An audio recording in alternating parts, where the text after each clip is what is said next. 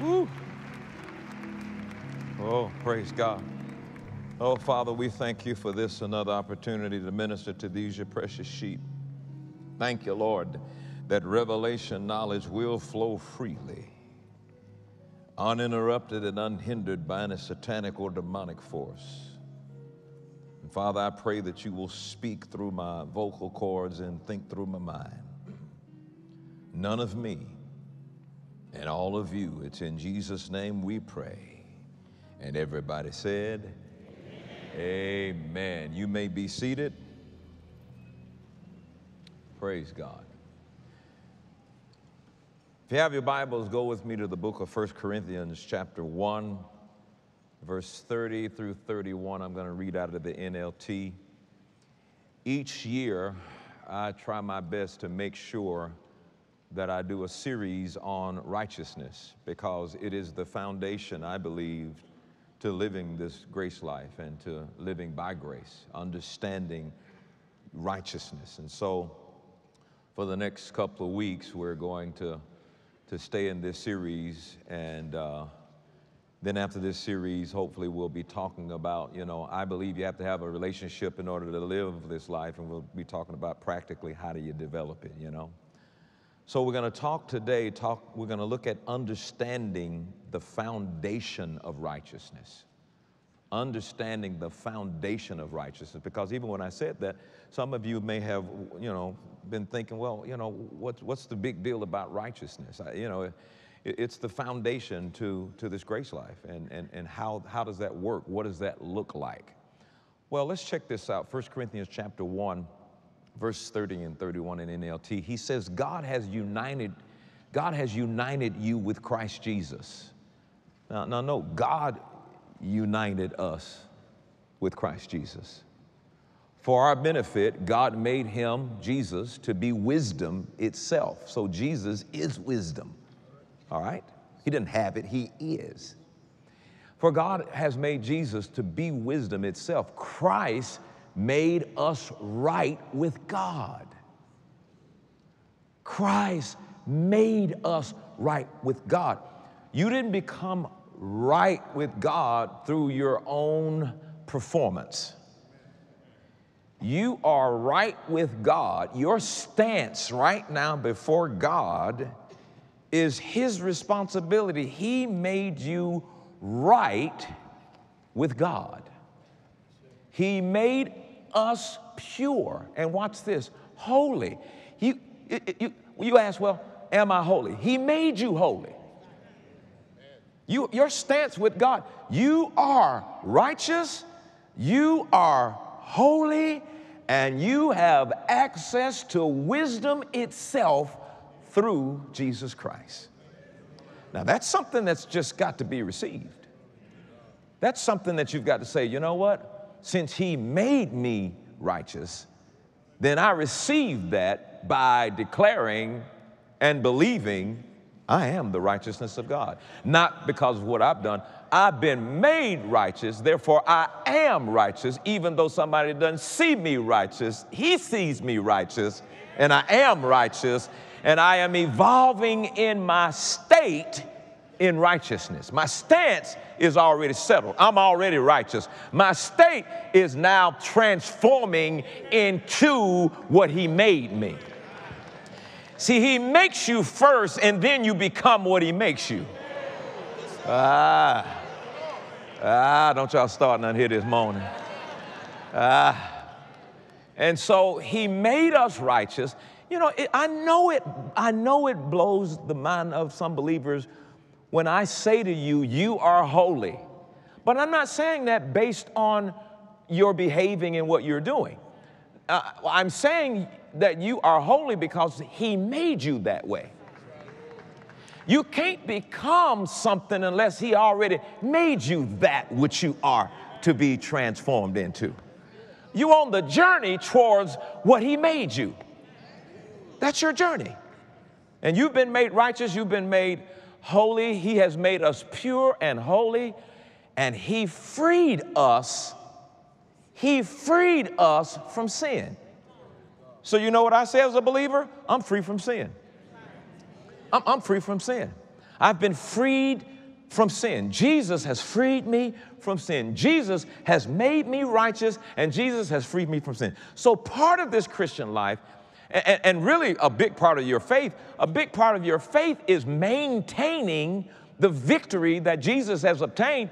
If he made you that way, you maintain it. Maintaining and becoming what you've been made.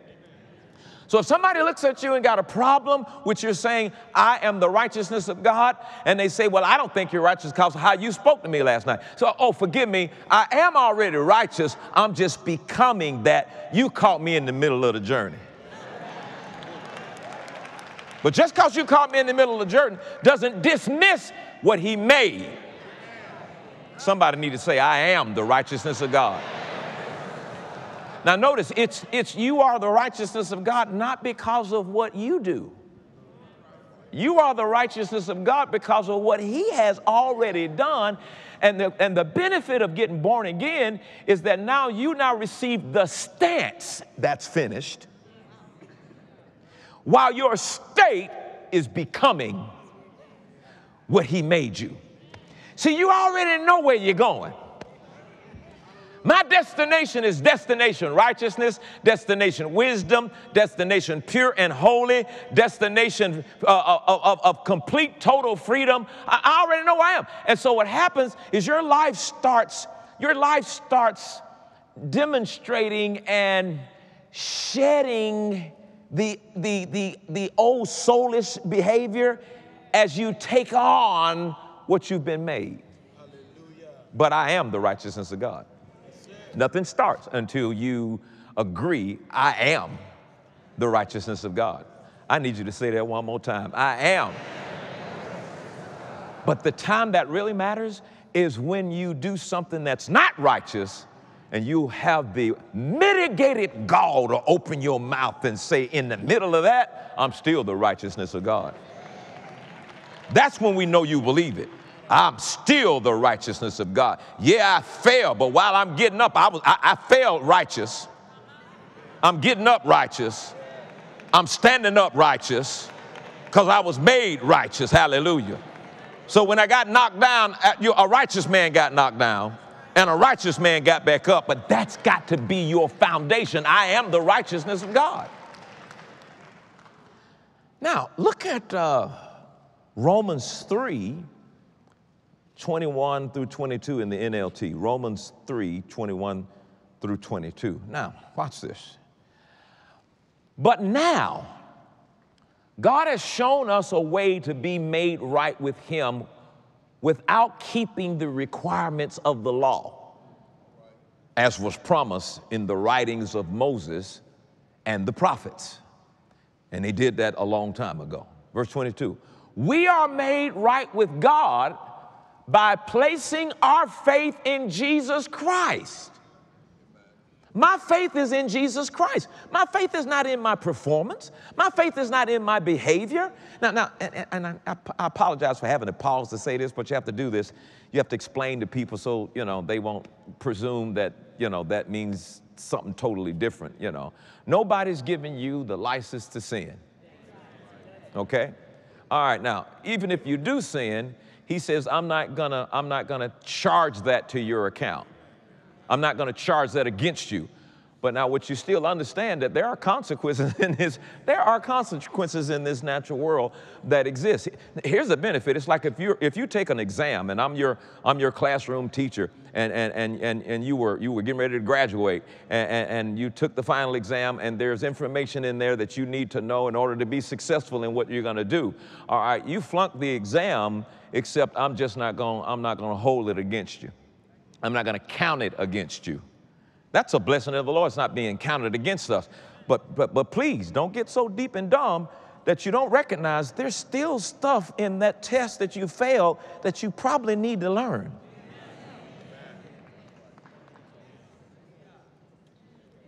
Sometimes the mercy and grace comes and rescue you, and you think, well, he rescued me, but I still don't need to deal with the consequences of how I behave. Your bad behavior can kill you. You'll go to heaven, but you're going to be dead. So this stuff about I'm under the grace of God and I can go and commit adultery, and that's some people who thought that. I can just go and sleep around and I can do that. You know, he won't hold it against you, but the natural consequences of your actions might. And your wife come in and catch you and Miss Kitty in the bed, and she pulled a gun out and said, oops. Bam! Ooh, there it is.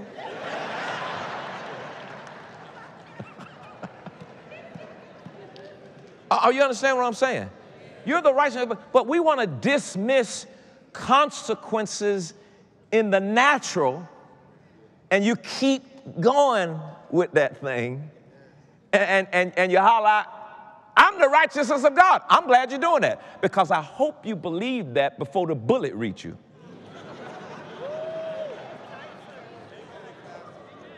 I think y'all understand what I'm saying, right? And while you're dying, I'm the righteousness of God. So this is not a heaven or hell issue. Heaven was already settled the day you got born again.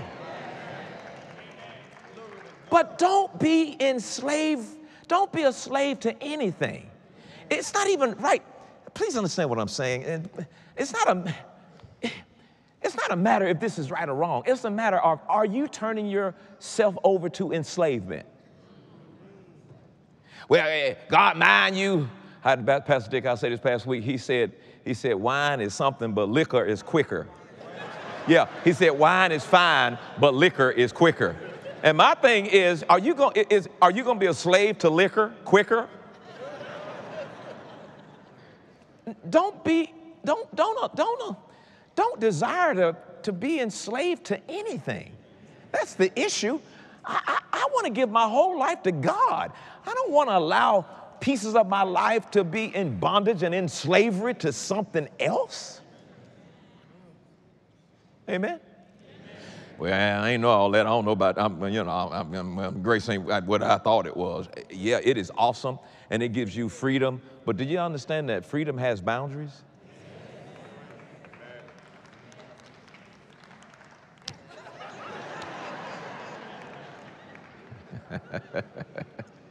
So it says we're made right with God by placing our faith in Jesus Christ. My faith is in Jesus, the person. Grace is a person. My faith is in Jesus. And this is true for everyone, watch this, who believes Jesus. No matter who we are. No matter who we are. I have faith in Jesus. I'm not talking about whether you agree or disagree with a doctrine or with a teaching or with, I'm talking about Jesus. Do you believe Jesus? Yes, I'm the righteousness of God. Because I'm not righteous by my own.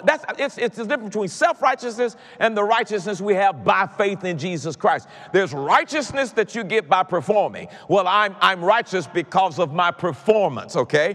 And then there's the righteousness you get without your performance, but your simple belief and faith in Jesus Christ. We are righteous with his righteousness. So self-righteous or God-righteous is a choice. And most of the church over the years, I don't know if, I'm sure they knew it, well, maybe they didn't, have been really working for self-righteousness. Do good, get good. Self-righteousness. I'm good because I did good, okay? Self-righteousness. We're not talking about self-righteousness. We're talking about righteousness through our belief and faith in Jesus Christ, the righteous, who made us righteous with his righteousness. I have been declared righteous. Amen? Now, God's righteousness is given to us as a gift. And like any gift, you have to decide to receive it. Like any gift, you have to decide this is not something earned. This is not something deserved. This is something received. Okay? And so that's what this is. Righteousness is a gift received, not earned. It's amazing to me. We can hear this, and then as soon as something comes up in our life, we're trying to earn it. We're trying to do something to feel more righteous or to be more righteous instead of just being righteous because it's a gift and I received that gift. I am the righteousness of God. Since I've understood the grace of God, I understood how important it is to bring a series to you at least once a year on the righteousness of God, because, man, I tell you what, the enemy is after your foundation. Are you listening to me? He's after your foundation. Look at Psalms 11:3 in the King James. He's after your foundation. The foundation of the house is the most important part of the house. If there is a crack in your foundation, and if you allow your foundation to be toyed with religion and stuff like that, if the enemy can get your foundation, and one day you stay up and you say, I don't believe I'm righteous, I'm telling you, the house falls. Psalms 11:3 gives us a reminder. He says, if the foundations be destroyed, what can the righteous do? And so I give you an illustration of two houses.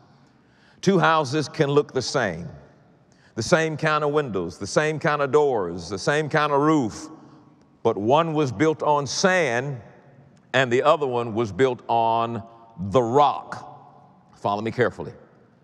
When challenges come, only the house built on the rock will stand, and challenges are going to come. It shouldn't be whether or not challenge is going to come. Challenges are going to come. If those of you who live godly shall suffer persecution. In this world, you will have tribulation. Challenges are going to come. You need to prepare for challenges like in the natural. Some people prepare for a hurricane that's on its way. Challenges are going to come. But when challenges come, only the house built on the rock will stand. And let me say this, Jesus is the rock. Okay? All other foundations are sinking or shifting or sinking or shifting sand. Jesus is the rock. Our whole life and our grace life has to be built and sustained and settled on Jesus, who is the rock. Jesus. You know, you can go in some churches and never hear the name of Jesus mentioned. All kinds of wonderful principles, but never hear the name of Jesus mentioned, as if those principles you came up with are better without Jesus. That house is going to fall. I don't care how awesome the principles you heard, but if it's not on Jesus. Let me show you something. Go to Matthew chapter 16, and let's start at verse 13. I'm going to try to go through this. We may get stuck here. I don't know, but dude, I'm good. All right, now I want you to just follow me as I take you through these few verses here. Jesus is the rock. Say that out loud with me. So my righteousness is on that foundation. My righteousness is that foundation of Jesus. Jesus the righteous, who made me righteous. That's my foundation. All right. So you know the enemy is going to always be trying to attack that foundation of your righteousness. All right, now watch this. This is so cool. When Jesus came into the coast of Caesarea Philippi, he asked his disciples, saying, whom do men say that I, the Son of Man, am? This is interesting. Jesus said, who do they say I am? Not because he was needed their validation. He's like, who do they think I am? And he goes, verse 14, he says, they said, some say that thou art John the Baptist. Some say you're Elias, some say you're Jeremiah or one of the prophets. He said unto them, but whom say ye that I am? You've been with me. Who do you think I am? All right, now watch this very carefully. And Simon Peter answered and said, thou art the Christ, the Son of the living God. Now, you say, what are you doing that for? You think he just said that. It came out of his mouth before his brain could gain concept of what came out of his mouth. What he said came out of his mouth came straight from God out of his mouth. How do you know that? Well, look at this next verse. And Jesus answered and said, now wait a minute. Go back to verse 16. Simon Peter answered, we know the question, who do you think I am? Thou art the Christ, the Son of the living God. And watch this, next verse. And Jesus answered. All right, what he answering? What was it? What was he answering? We know the question, first of all, but then it comes in verse 17, and Jesus answered. What was he answering? He was answering Simon's surprise. Thou art the Christ, the Son of the Son of the living God. What's that? And Jesus answered. What did I just say? And Jesus answered. Somebody said, how can you say that? I'm going to show you. We know Jesus answered. He answered something. I mean, he just didn't go get an answer. It's just like me coming up to you and say, yeah, tomorrow at 5 o'clock. You're like, I ain't saying nothing to you. What you talking about? Yeah, next week. He looking like something going on with him. And Jesus answered and said unto him, blessed art thou, Simon Bar-Jonah. Now, he's talking to Simon, he's talking to Peter, but he wasn't known as Peter then. He was known as Simon Bar-Jonah, or the son of Jonah. For flesh and blood have not revealed it unto thee. So I'm going to tell you what just happened when out of your mouth flowed, thou art the Christ, the Son of the living God. That didn't come from you. That didn't come from the acrobats of your mind. That didn't come from Sunday school quarterlies. What just came out of your mouth wasn't revealed by flesh and blood or your intellectual part. It didn't come out of that. It came from the Father who revealed it unto you. He said, this was by my Father which is in heaven. You got revelation of who he was from heaven. Heaven said, you think he's just a prophet. You think he's Jeremiah. You think he's all these folks, but I'm telling you who he is. He is the Christ, the Son of the living God. And Peter said, ooh, where'd that come from? Now, how many of you know Christ is not Jesus' last? Christ is not Jesus' last name. Somebody said, what's Jesus' last name? Christ, I believe. No, Christ is the anointed one. He said, thou art the anointed one, the Son of the living God. Whew. All right, now watch this. But my Father, which is in heaven, he revealed it to you. Now, let me let you in on something.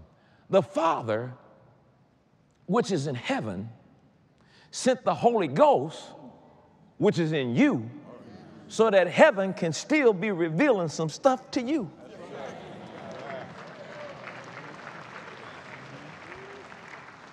So you need to trust the heaven you got in you. Now, how you questioning whether or not you're going to go to heaven when you already got a little heaven on the inside of you? Amen. Don't let the devil play that trick with you. You sure you going to get in? Bro, I'm already in. He in me. He in me. He's the host. I'm hosting him because one day he's going to host me.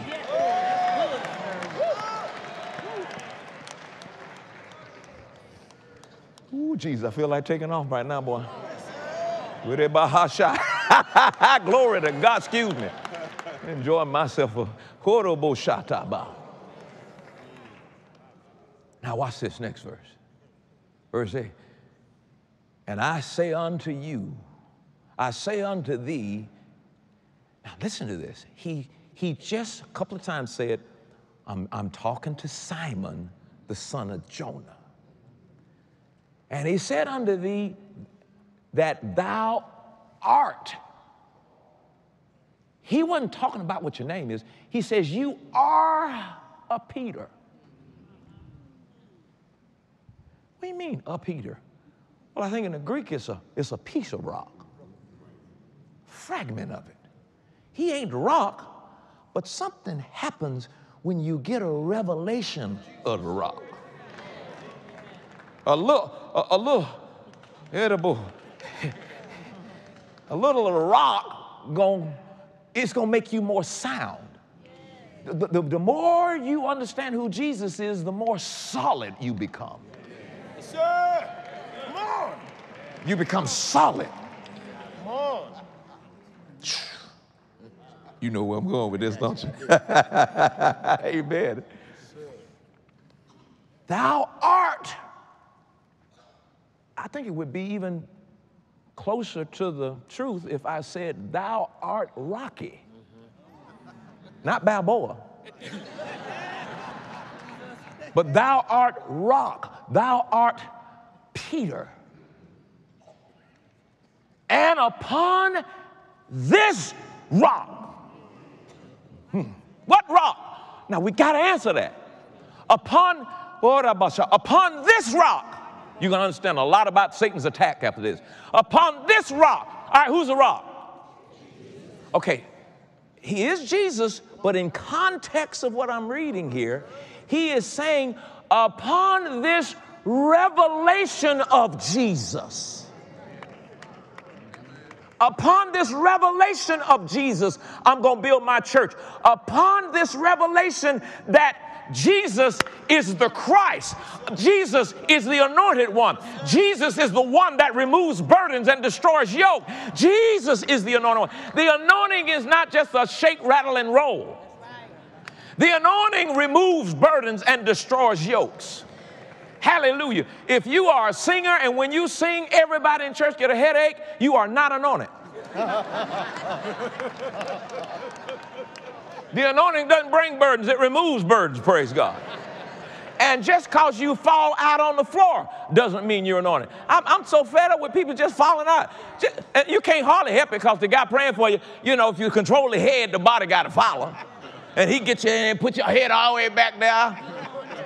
You ain't got to do that. If the anointing's there, you ain't got to do that. Because I am not as concerned about you falling out as much as I am how you get up. Because if you fell out sick and get up the same way, then you didn't encounter nothing. But if you fell out sick and got up and the sickness has been removed, then I look at the anointing based on how you get up rather than you fell out.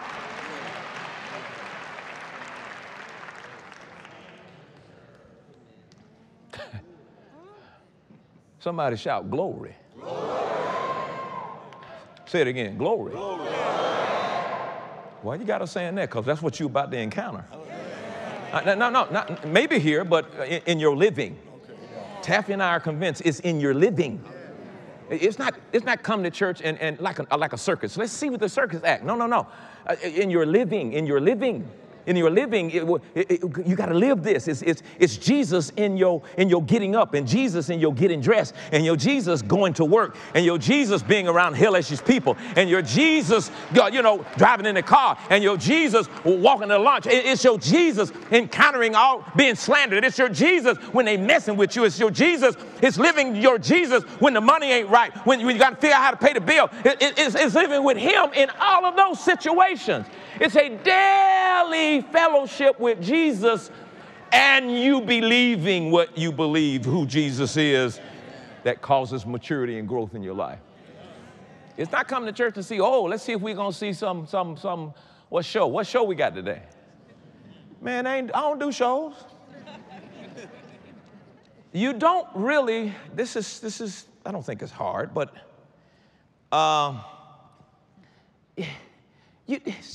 somebody say, well, we come to church to worship the Lord. I see what you're saying, the songs, but real worship takes place when outside the church. It's like when you leave here and you got to go home to a husband or a wife and some children, and you got a job to do, and you got, wife duties to carry out, and you got all that stuff going on. You come here to get built up. So when you go out there, you can worship God, and that means, Lord, do through me and with me what you want to do. And worship takes place where you're like, okay, God, I'm your instrument. What do you want me to do? Oh, Lord, they just said that to me. How you want to use me? How you want to use me, Lord? How you want to use it? That's where the worship takes place. It's like when I went yesterday to get me a veggie bowl. I really wanted to go to Sprout to get cookies, but the Lord helped me. And the service was just so excruciating, hard. And I stood there fighting me. Because I knew if I can control my mouth, I can control everything else. And I just wanted to say something. I'm just standing here. Everything ain't ready. I'm standing here. All I gotta do is tap my card and we can go. Why won't you?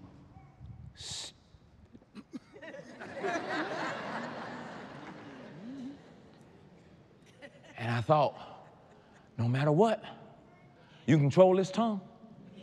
Because this is worship. This is worship. And the reason why I mix it with songs, because sometimes you got to sing a song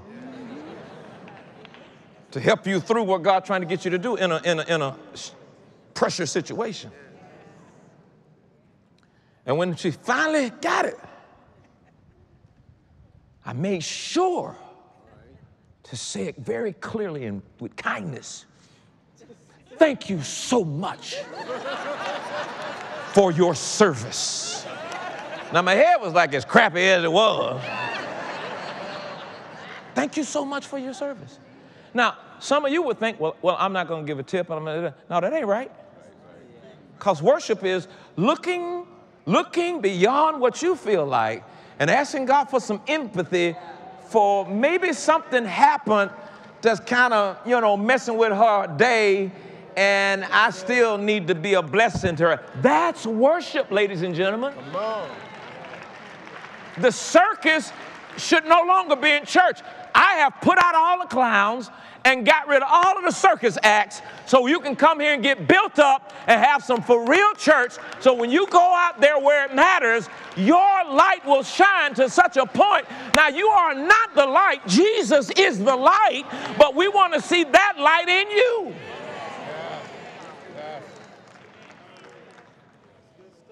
Wow.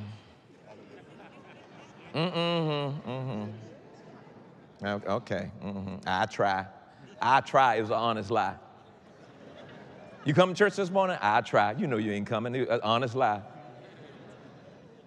He said, I say unto thee that thou art a Peter, and upon this revelation of Jesus being the Christ, I'm going to build my church on the revelation of Jesus being the Christ.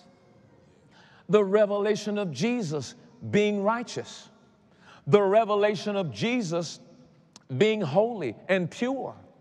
I'm going to build my church on Jesus. And notice what he says, and the gates of hell shall not prevail against it. It what? The church or the revelation of Christ? The devil's not going to prevail against the revelation you get of Christ, which is why Taffy and I are trying to preach it with our hair on fire. Jesus. It's Jesus. Don't waste your time with these silly little revelations about nothing. Get your focus on the revelation of Jesus. When baby need a pair of shoes, it's Jesus that I'm going to stand on. Look, you got a light bill due, Jesus. You got a gas bill too, Jesus. Doctor said I'm sick, Jesus. Jesus. Jesus is my way in. Jesus is my way out. Jesus is my healing. He's my deliverance. He's my financier. The gates of hell won't prevail against that. But some crackerjack principle from some life coach, I tell you, the gates of hell might knock that down. Might not be the gates of hell. Might be Jesus will knock that down. Technology is interesting, but don't let technology come between you and Jesus. And don't allow technology to think it can take Jesus' place. We're about to enter into the next 2 or 3 years of some of the most technological advances that this country has ever seen before, but you got to make sure you know how to use it so it don't use you.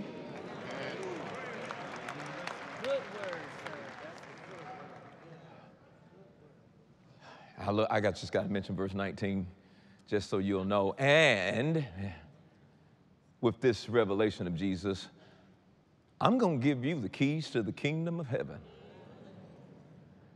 And whatever you forbid on earth, bind, shall be forbidden in heaven.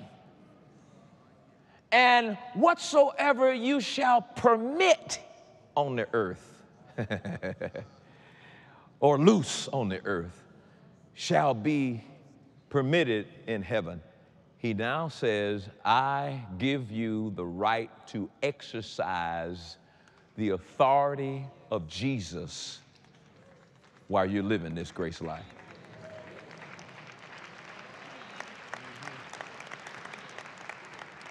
Every now and then you need to let the devil know who he's dealing with. Like, bro, I'm just not some little scrub Christian living down here. You know who I am? I am a son of the Most High God.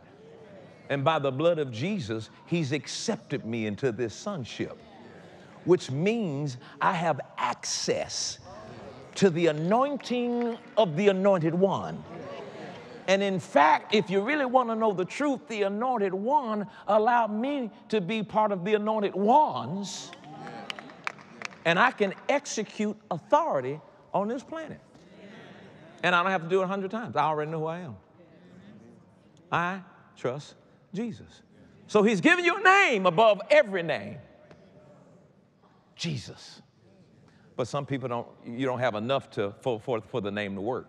You just articulate it because you read about, well, in the name of Jesus this and in the name of Jesus that, but you really don't believe it because your foundation has been destroyed and you don't know that he is the Christ, the Son of the living God. Say it 3 times. I'm the righteousness of God.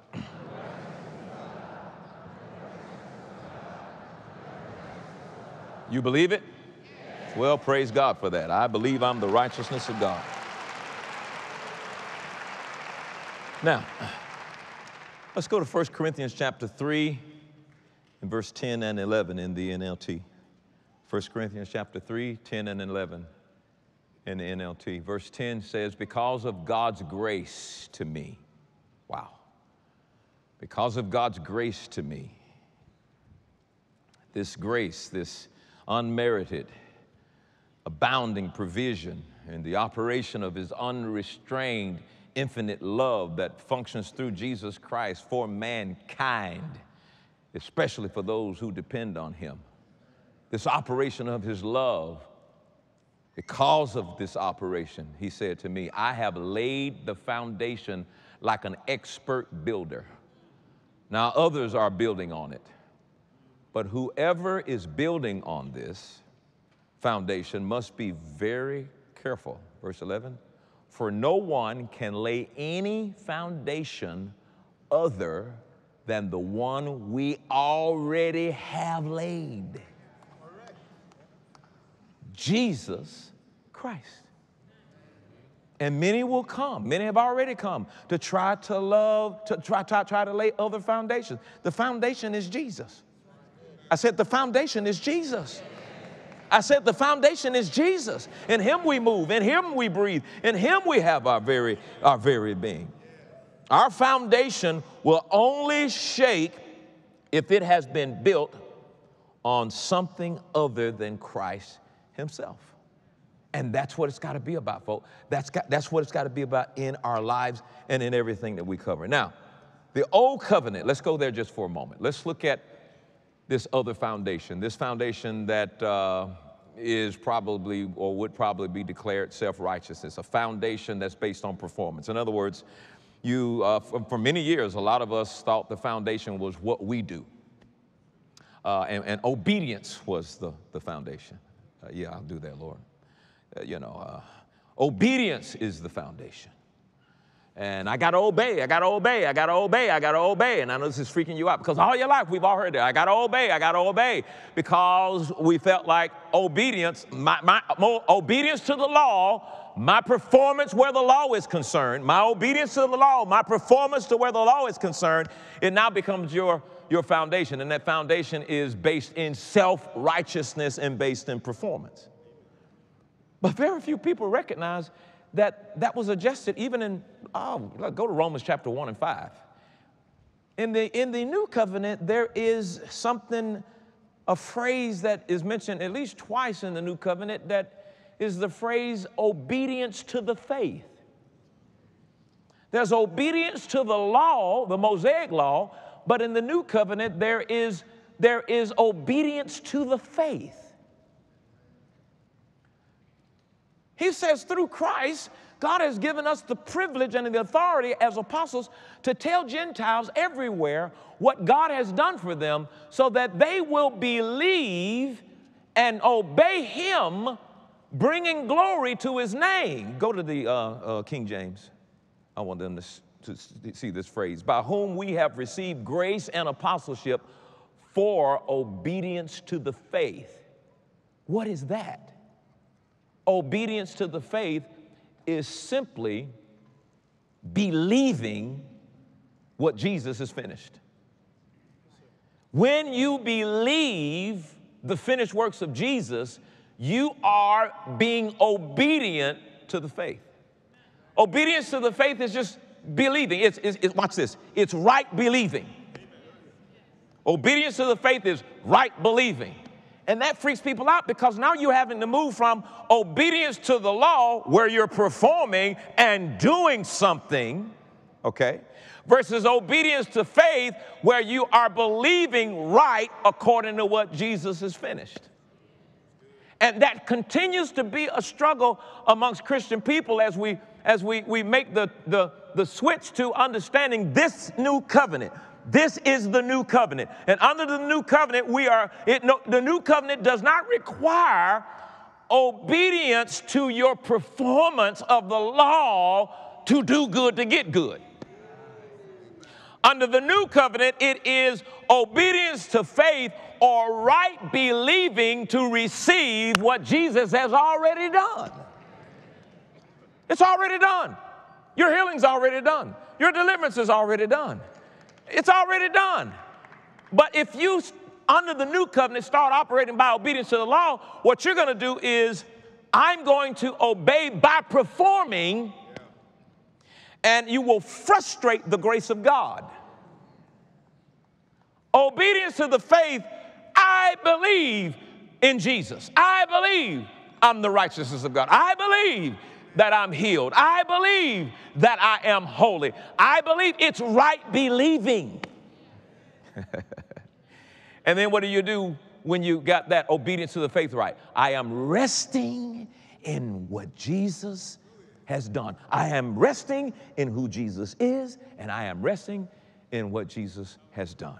So where's the church right now? The church right now has been saturated in performance-based religion. And the Mosaic law is a performance-based law. Check it out yourself. It's all about, and if you do, and if you do, and if you do, and if you do, and if you do this, then you'll get this. And if you do this, then you'll get this. And then you move on down in verse 28, it says, now, let me show you what if you don't do it. If you don't do it, then this going to happen to you. And if you don't do it, then this curse will come on to you. And if you don't do it, so the old covenant of the law is based on if you do, then you'll get blessed. If you don't do, then you'll get cursed. And Jesus said, this is too flawless for fallen people to keep. Hebrews 8, he says, he found fault. He found fault. Go to Hebrews 8. Hebrews chapter 8, verse 6. I mean, if we're there, I got to show it to you. Because I love the way some of you look at me when you're like.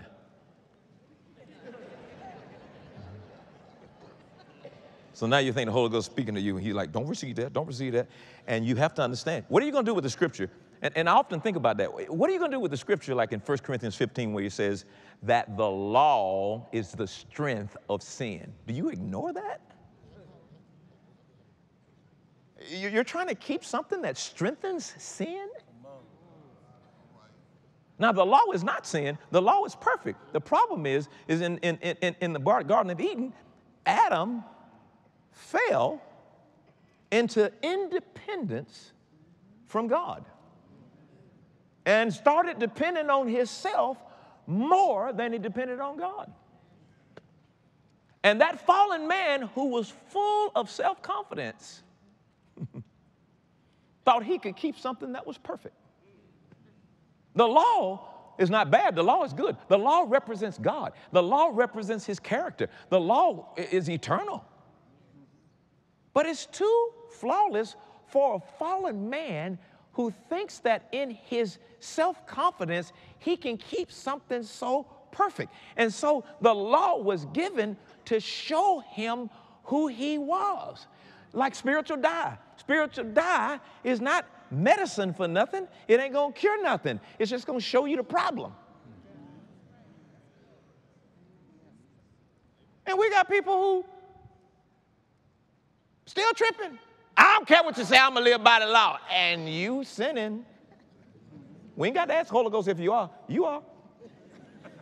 Because it strengthens sin. It's designed to kill you.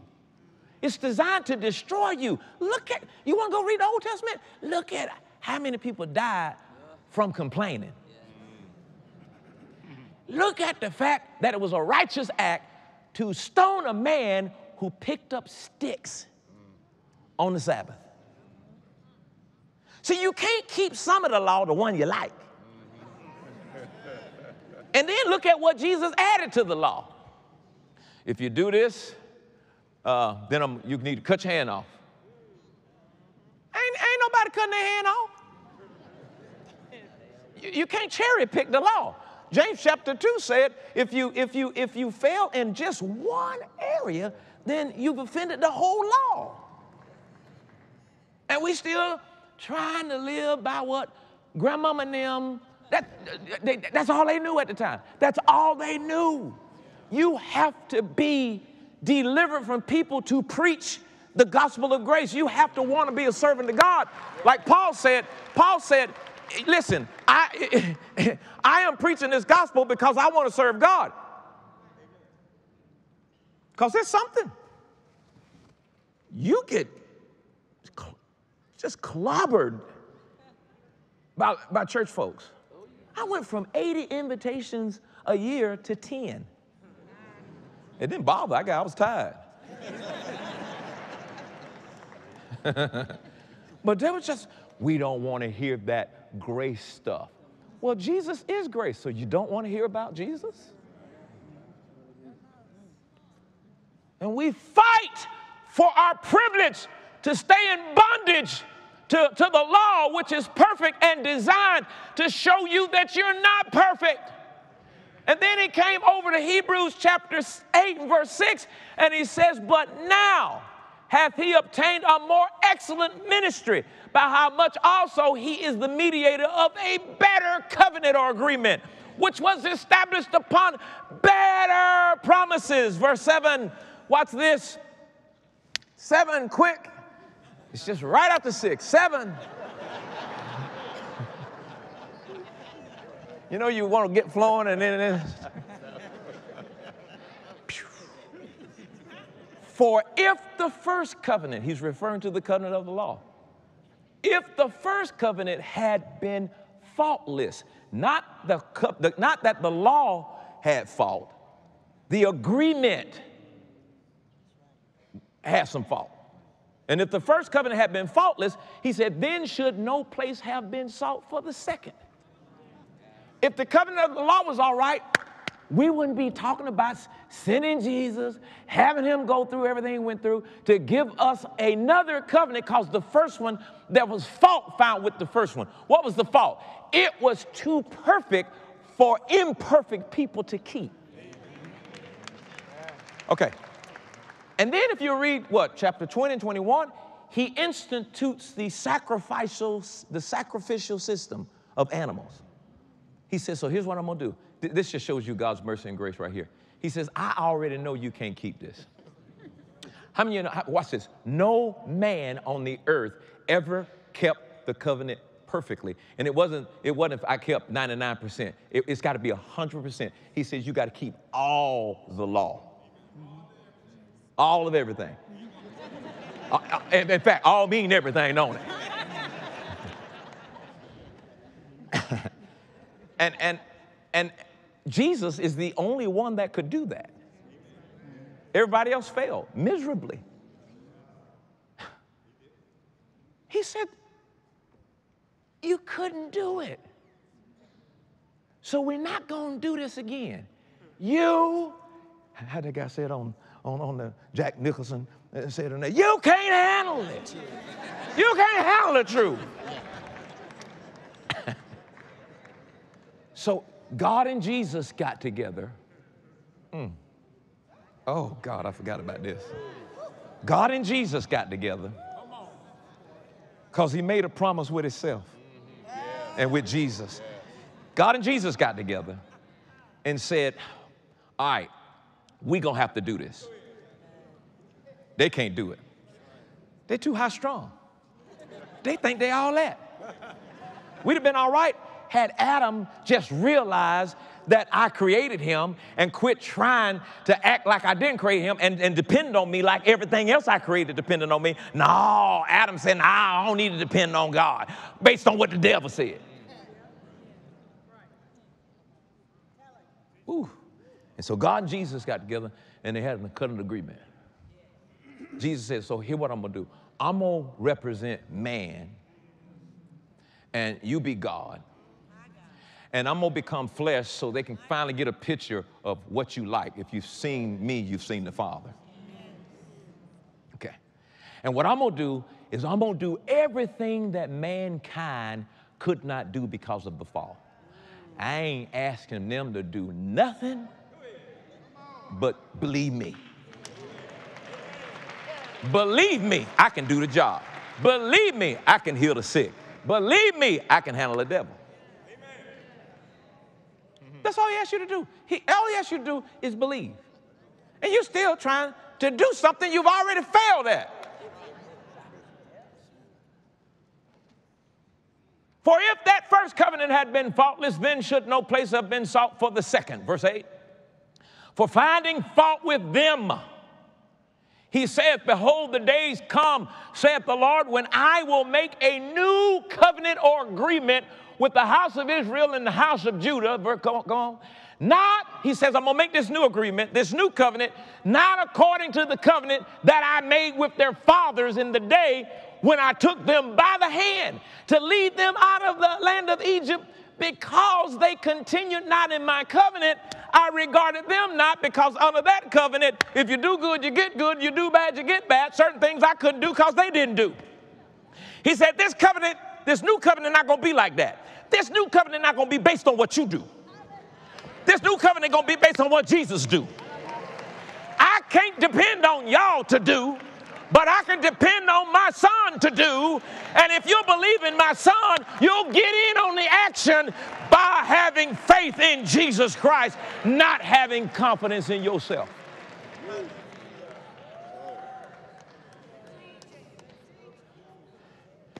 And I'm like, it's right there in the Bible. Some preachers say, I don't believe that. It's right there in the Bible, dude. Well, theoretically, in our Bible school, we were taught, I don't care what you're taught. He was wrong, you was wrong, all of them. Read it. Just read it. Read it. Open the Bible up. Read it. Read. Read. A, B, C, D, E, F, G, read. We are under a new agreement led by the only one who can carry it out. Now, come on, read. We're going there first. I don't even know where I am in this message today, and we're going to finish this, and I start somewhere next week, and we'll kind of finish. All I know right now is I'm the righteousness of God. That's what I know right now. I'm the righteousness of God, not based on what I have done, not based on what I do, but based on Jesus. Everything is based on Jesus. Hallelujah, praise God. My righteousness is based on Jesus. My holiness is based on Jesus. My prosperity is based on Jesus. My relationships are based on Jesus. Hallelujah. My healing is based on Jesus. Glory to God. Everything I do is based on Jesus. Hallelujah. He is my rock. Hallelujah. He is my rock. Woo! Glory to God.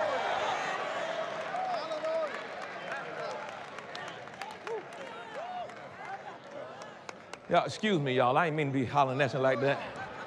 Gosh. I'm the righteousness of God. Oh, I'm the righteousness of God. Oh, I'm the righteousness of God. I may fall, but I get right back up. Hallelujah.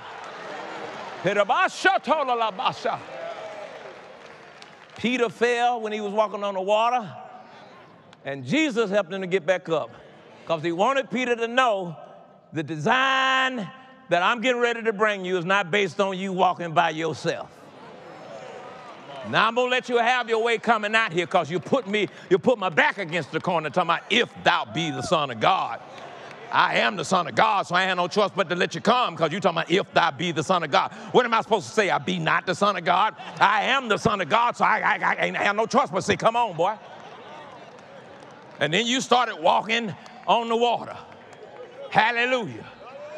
See, but you couldn't deal with all the circumstances because just because you walk on the water doesn't mean trouble going to disappear. But when you start walking on the water, that's when trouble going to show up to try to get you to stop walking on the water. But when he fell, he lifted their hands up and said, help. What was he doing? Now I got to depend on somebody greater than who I am. And Jesus picked him up, and they turned back, and they were walking on the water together.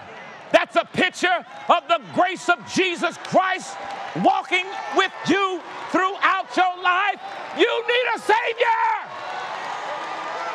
You need a Savior. Woo! Glory be to God. You need a Savior. You can't do it by yourself. You need Jesus.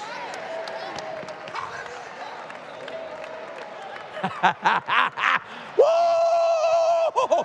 You need Jesus. I don't care how smart you are. I don't care how many degrees you got. I don't care how much money you got in your bank account. I don't care how famous you are. One day in your life, many days in your life, you're going to need a Savior. You'll fall down on your bended knees and you'll cry, Jesus! And he'll pick you up out of your mess and walk you through life. I done preached myself happy. Jesus, my rock in a weary land. Jesus, my shelter in a storm. Jesus, my way out of no way.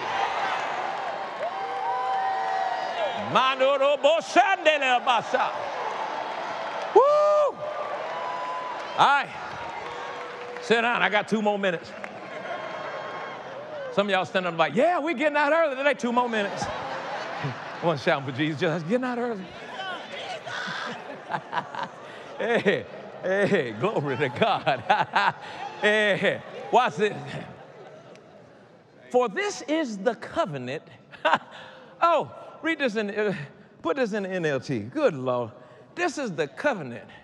Hebrews 8:10. But this is the new covenant I will make with people of Israel on the day, saith the Lord. I'm going to put my law in their minds.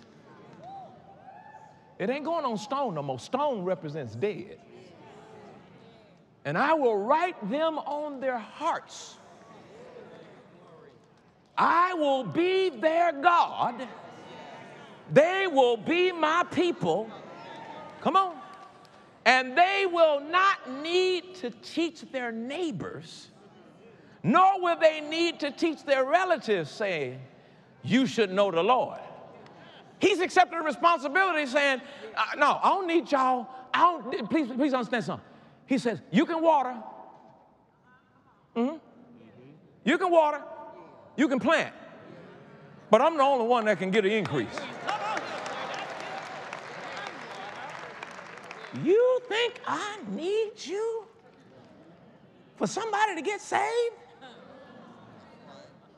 I'm gonna teach them. I'm gonna save them. They gonna know me. Because of me, they gonna know me. You got relatives that ain't never been to church that's about to be saved. And they gonna testify. I don't know what happened, but I got in my truck on the way home, and there was this presence in the front seat, and something told me that I need to get born again, and I lifted my hands up and started speaking in something I didn't know what it was.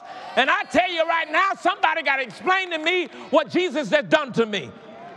Somebody says he don't do that. He did that. He did that with several guys. The guy at the pool of Bethesda, he didn't even know who Jesus was.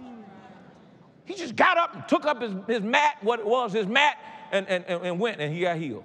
He didn't know who Jesus was. He wasn't there. You got to have faith first. He didn't know who Jesus was to have faith. He just got up and went and got healed. That's what's going to happen to some of your relatives that you have condemned to hell.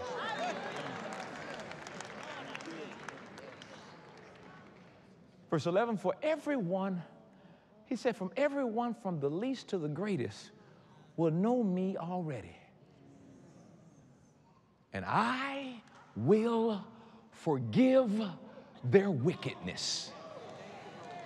And I will never again remember their sins.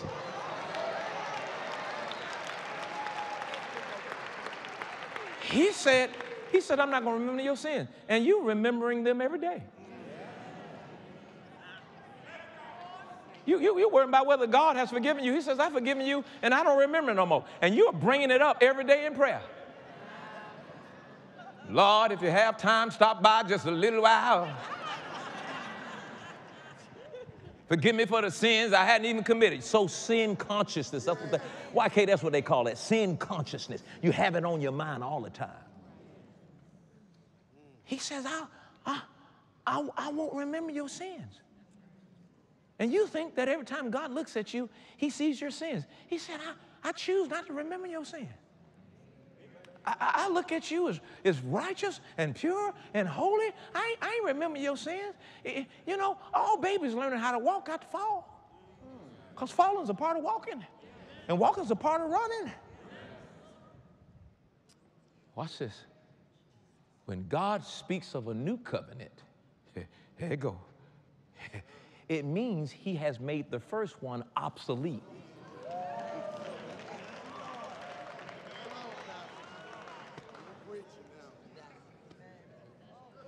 It is now out of date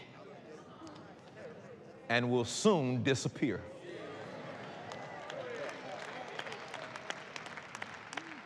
Somebody said, why hadn't that happened yet? Because church folks. Church, you won't let it disappear. You keep bringing it up. They preach about it. You judge people by it. See, God don't like ugly. See, that dress just too short. What you looking for? You married, what you looking at? What you looking at her dress too short?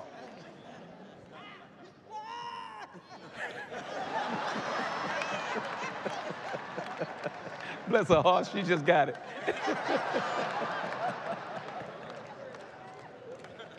You sitting up there looking at women talking about her cleavage too low. You just mad because you... Let me stop.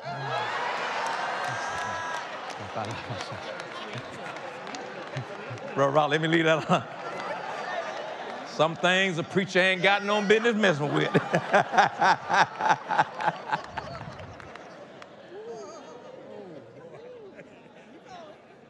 I am the righteousness of God. You are the righteousness of God by what Christ Jesus did. Take a deep breath and know that you're going to be all right.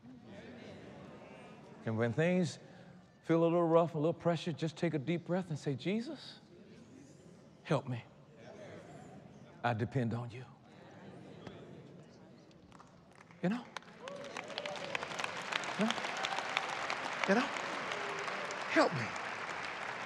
Help me. Thank you, Jesus. The whole deal is to stop depending on yourself. Thank you, Jesus. And come into complete dependence on him. You're going to be all right. Times are going to be interesting. Seasons are changing. Pressure is intensifying. But the Lord said to Taffy and I this morning, but we ready. Everything going to be all right. We ready. You're ready. Everything going to be fine. All is well. All is well. Don't be moved by what you see. Don't be moved by what you hear. Keep your eyes on Jesus. You're going to be all right. Yeah, but Pastor, you don't understand. If this happened, I'm going to lose my job. Listen, you got Jesus. Listen, you got Jesus, and promotion cometh from the Lord.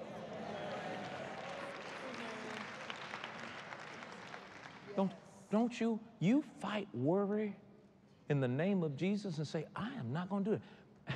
Worry is just a negative form of meditation on the wrong thing. You say, I ain't got time for that. I got too much going on to be focusing on something that hadn't happened. That's called panic.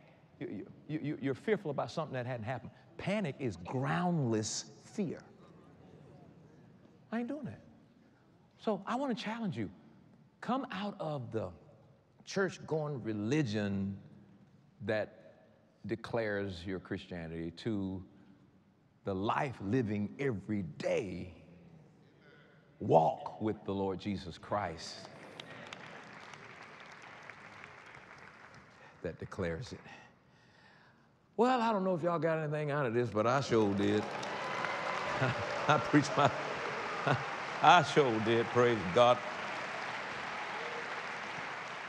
Now, bow your heads with me, and you know where we're going. We're getting ready to give. We're getting ready to give. And look, giving ought not be this weird kind of spirit that comes over you. Give, run out the church. Give, run out the church. Oh, they're trying to come after your money. You ain't got none. Give, run out the church. Stop it. Giving is a love reflex. For God so loved the world that he gave. Give unto the Lord glory. Do unto his name. Bring an offering and worship him. Oh, there's that worship. Lord, do through me and with me what you desire. Worship him in the beauty of his holiness. Bring an offering and worship him in the beauty of his holiness.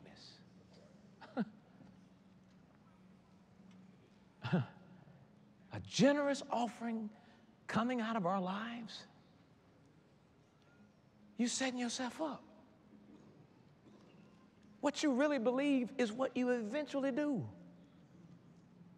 You go to the airport and see an airplane leaking black smoke and water. You think I ain't getting on that? If there's coming the time, you're going to have to prove it to yourself. I believe God. And when I give, I am saying to every devil in hell, you don't think I believe God? Yeah, I do. I believe him in every area. And this one area is not going to put a damper on the fact that I believe Jesus is my source for everything in my life. He said, I will provide your need according to my riches in glory through and by Christ Jesus. So care has been promised by Jesus, I will care for you. And the only people that got a problem with giving are the people who don't believe that God can care for you. Yes, he can. Tell them we take an offering up right now.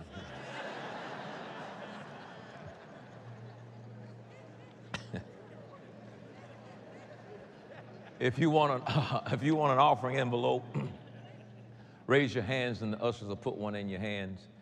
Now, I am telling you, when Taffy and I got a hold of this, we took a big old bag and stuck all of our bills in the bag and put on top of it, debt-free. Now, I wasn't debt-free when we did that, but we believe Jesus.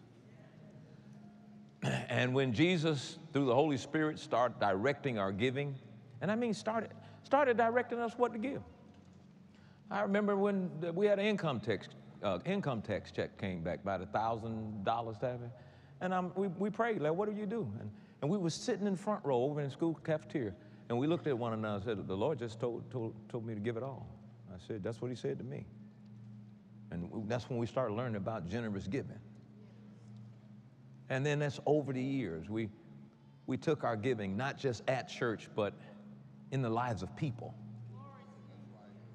Lord, is there something going on with that lady right there? Yeah. I want you to help me in this area, he says. I was like, okay, what do you want us to do? I want you to give her a $500 tip. Yes, sir. Yes, sir. She's having a bad day. There's a reason why people have bad attitudes. You got to ask God to give you some empathy. What happened? I put the money tightly in her hand. She grabbed it tightly so she didn't look at it. Then she went back in the kitchen and just hollered out screaming, ah! I went to a store one time to get my baby a birthday cake when they were little babies, and I went up to the counter, and went early, and I asked ma'am, I said, excuse me. She said, don't you see we talking? I'm like, oh, Lord. I started walking. I just walked around the store, walking up and down. And I wasn't buying none. I was just, the Lord needed to come right now. I was walking up, down. And then the Lord said, he said, I want you to give her $200. I'm like, nah, Jesus. Now it wasn't now Jesus, it was now Jesus. I said, yeah, you're the Lord. All things come of thee, O Lord, and of your own I give thee. This is yours anyway. And I went back to her and I said, excuse me, ma'am. She looked at me with a look. And I was about to go back on that $200 just because how she looked at me. I said, ma'am, I said, the Lord told me to give you this $200. And she said, and I'm like, go on, take it. Take it. She said, I'm sorry. She knew she did. She said, I'm sorry, but I needed $150 more to keep my light on. And I thank you so much. What you want on your cake? You never know what people are going through. And sometimes when your nice act doesn't answer something, money can answer something. So invite the Holy Spirit to guide you in that area, like you invite him to join you in every area. Hold y'all for it. Let's pray over it. Father, we thank you for the opportunity to worship you with how you've blessed us financially and what you've given into our lives. And we sow a generous offering and seed today in thanksgiving of you, your glory, and worship you in the beauty of your holiness, and use us in this, that lives will continue to be changed because of our reflex of love towards you. We thank you for it in Jesus' name. Amen. Let's just go ahead and receive the offering. As you give this morning, I want you to consider your status and your position as a Christian. I want you to consider your born-again status. If you are not born again today, today is a great day for you to make the decision to make Jesus your Lord and personal Savior. If you used to have some relationship with God and it seemed like it dissolved, you don't even know what happened, and you want to re-engage that relationship with God, I want you to think, I want you to make a quality decision today. Not a religious decision, not an emotional decision, but I really want you to look at your life, and I want to look at where you are. I want you to look at the season that you're in right now. I want you to look at the things that's been going on. I want you to look at the things that you've been facing, and I want you to realize today that you need a Savior. His name is Jesus, and He loves you. He didn't come to condemn you. He came to help you. He wants to bring you to a place that you've never known. He wants your dreams to look like realities in your life. So you're the only one that can make this decision. If you're here right now and you are not born again, I want you to start working your way down here. I'm not born again, and Pastor Dollar, I'm not afraid and I'm not ashamed. I want to give my life to Jesus. Secondly, I want to re-engage my relationship with the Lord. Thirdly, I want the Holy Spirit with the evidence of speaking in tongues in my life. And last but not least, here's the thing. If God's calling me to join this church, He said to Elijah, go to a brook, and there will I sustain thee. If God's calling you to join this church, you need to finally get to the brook that God's calling you to get to. Amen. Now, I want you to go ahead and respond to those things right now. Respond to those things right now. You know how the Holy Spirit is dealing with your heart? Respond to those things right now. And, whatever. Respond to those things.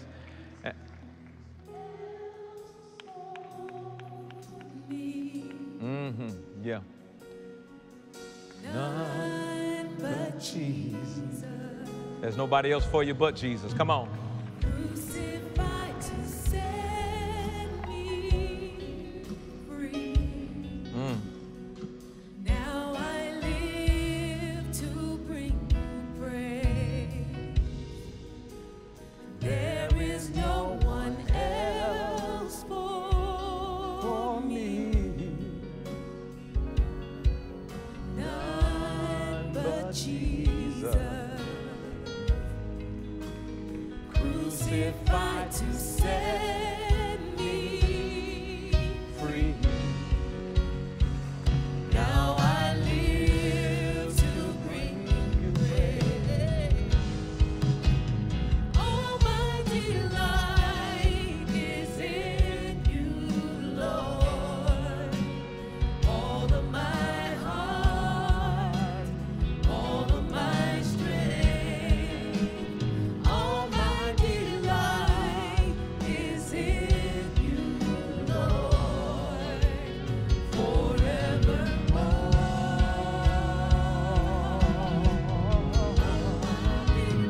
All my delight is in you, Lord. All of my heart, all of my strength, all my delight is in you, Lord, forevermore.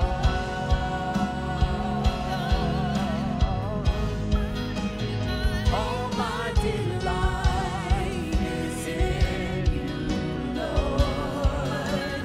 All of my heart, all of my strength, all my delight is in you, Lord, forevermore.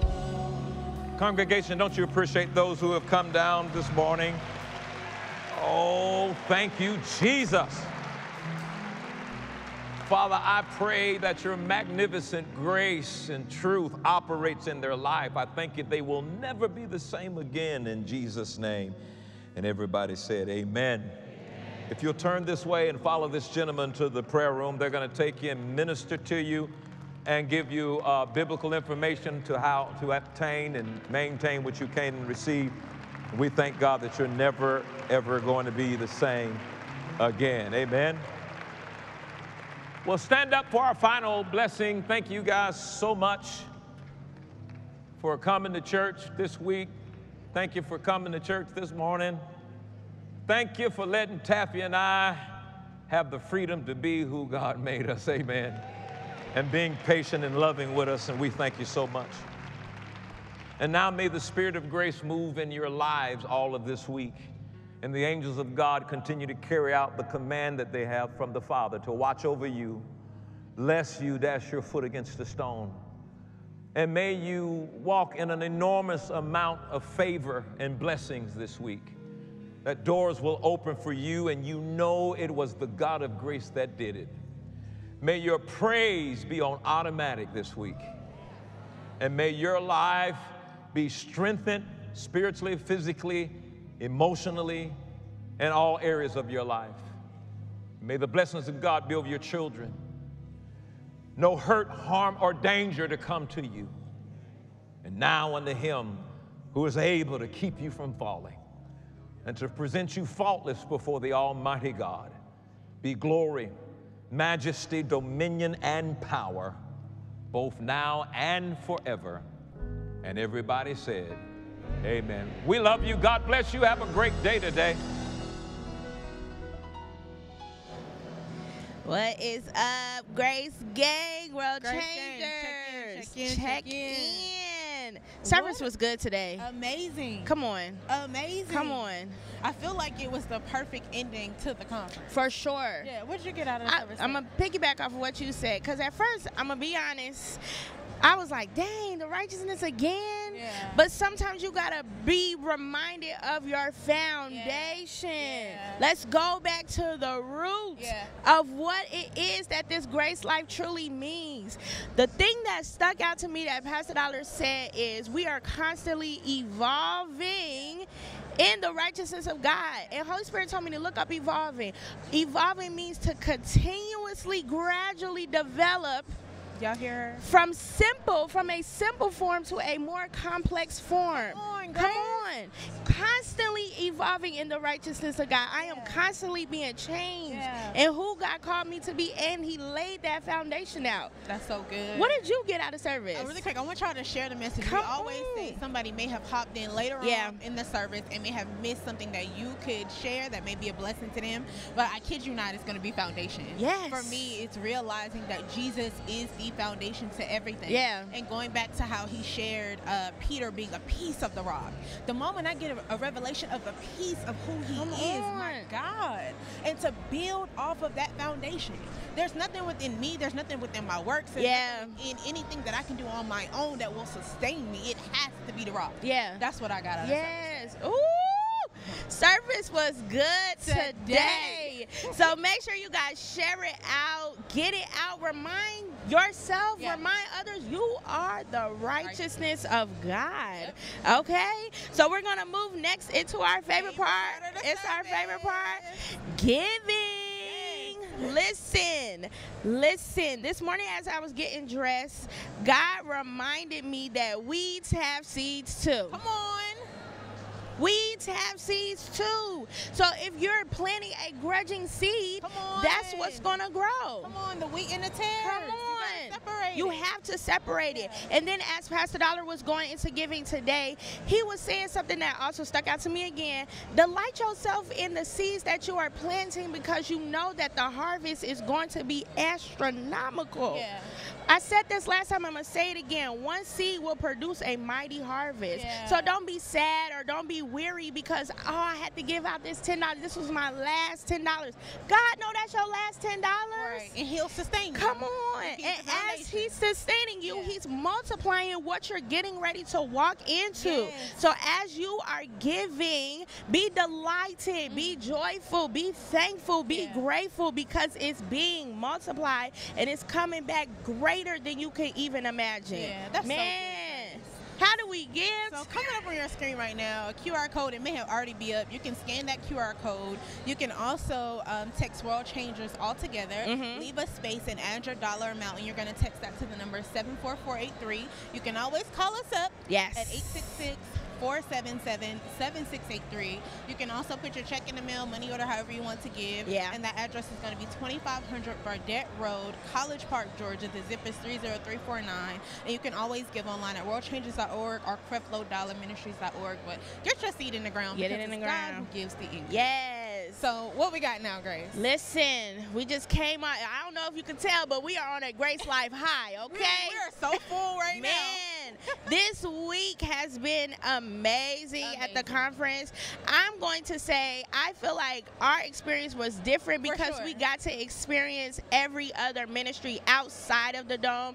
Team ministry, shout out to the WCYE family. Y'all did y'all thing.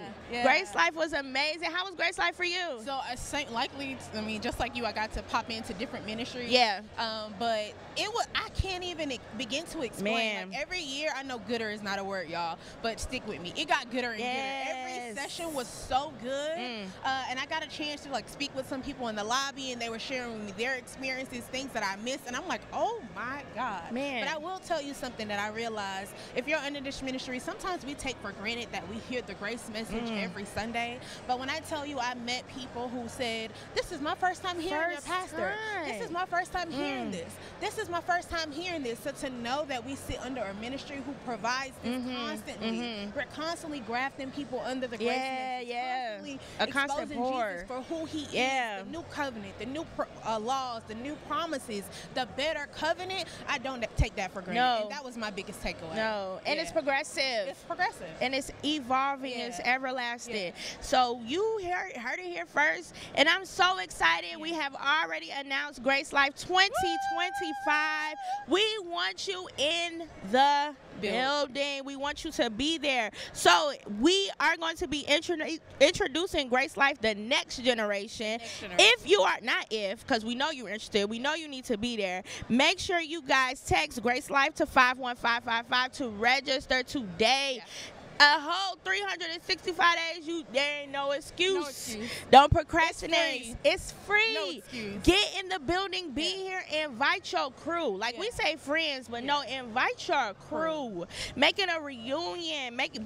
We're bringing up the next generation. So make sure you're in the building. And I want to be clear. The teens get this same grace message that we adults get in the dome. Come so on. If you have children, they need to be They need to be in the building. Those teens were so on fire. My God.